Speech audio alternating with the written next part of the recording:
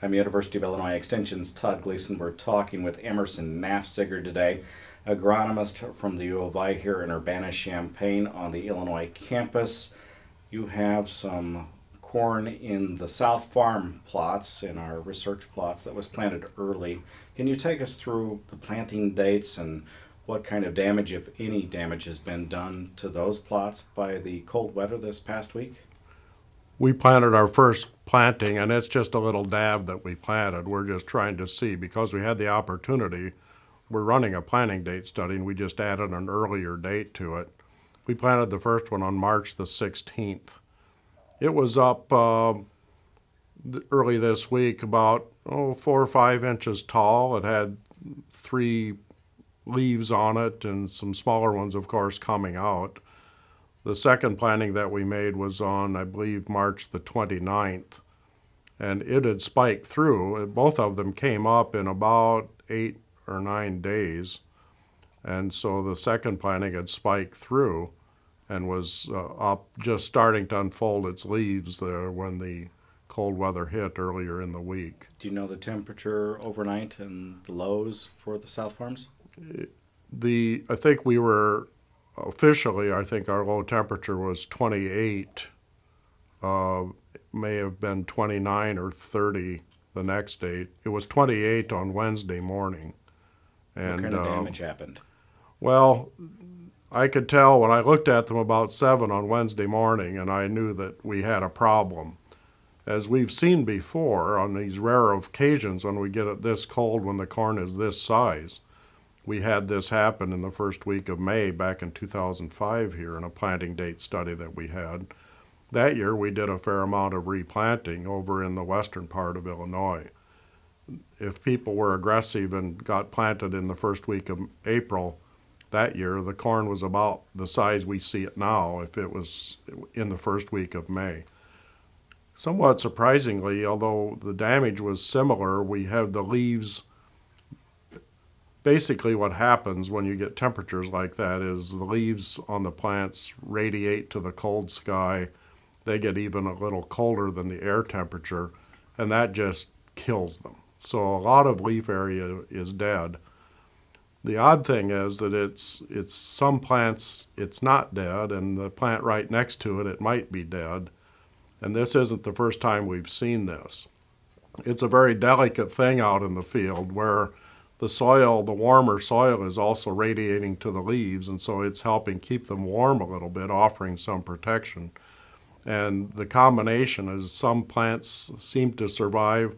All of the plants lost some leaf area, but some of them today look pretty healthy, and some of them look like they're not going to live. The question of whether they'll live or not is one that we thought had been settled, that when you get this kind of temperature, the growing point is still about 1 inch, 3/4 of an inch below the ground. Hasn't really started to grow yet, the stem of the plant. That tip of the stem is the growing point. But we saw back in 2005, we saw plants that never showed a single sign of life after cold weather, and it looks to me a little bit like we may see that again this year. Now when it's cold like this and dry, and there's not very good growing conditions anyway during the days now, it takes plants a long time to figure out how to come back. But the fact of the matter is, these that have their leaf area pretty much killed down to the ground. And I suspect there are some whole fields like that in some parts of central Illinois that were planted very early. We're not certain at all that they're going to come back, or that they're going to come back and turn into healthy plants. How soon will we know? We'll know in time to do a good replant. If it rains and the temperatures warm up this weekend, we're going to have a lot better idea by Monday or Tuesday. The truth of the matter is, though, that with the leaf area killed down to the ground, these are not going to have green leaf tissue on them. Even if they manage to grow back, their green leaf tissue is going to develop very slowly. And the plants certainly are not going to do any growing in the meantime. They have no source of food materials to grow if they don't have green leaf tissue. And one of the worries is that if you go down the row and occasionally have a plant that's leaf area has been killed, is it going to grow back in time to be a good competitor with its neighbors, or is it just going to turn into a non-productive plant? So some of these issues we're going to be seeing. I think by about the 20th of April, we're going to have a pretty good idea whether these fields should be kept or whether they should be replanted. Which sizes are most vulnerable? So we've seen spike and two leaf, 4 or 5 inches. I think that of course, the larger the amount of leaf area, the more leaf area got killed. But anything that had its leaves out into sort of a horizontal condition, so if the leaves were more or less horizontal, then they were subject to getting killed by frost. And those are the plants that are going to take the biggest beating. Just spiking through should be okay. Coming up, anything planted after the 1st of April should be okay, even though most of those fields that were planted the first few days of April are up by now. And we planted something about 12% of our crop in the first week of April, so most of that should be safe.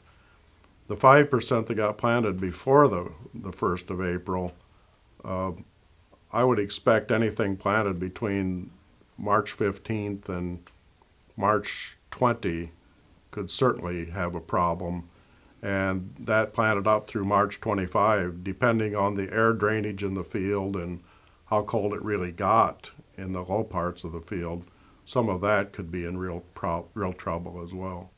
Even if the plants come back and produce green leaf area again, the question's going to linger whether those are going to turn into fully productive plants. We've seen this phenomenon before with very early planted corn. When it gets to a low temperature, sometime about 2, 3, 4 leaf stage, we think that it physiologically can do some damage. That means that plant never really becomes fully productive again. That's a really tough call, but I think the best we can do is see whether this comes back vigorously with good green color and good growth early. And if it struggles along and by the end of April it still looks like it's going to survive but not thrive very well, then these fields might still be a candidate to be replanted. Thanks so much, Emerson. Sure. Emerson Nafziger is an extension agronomist at the University of Illinois. I'm Todd Gleason.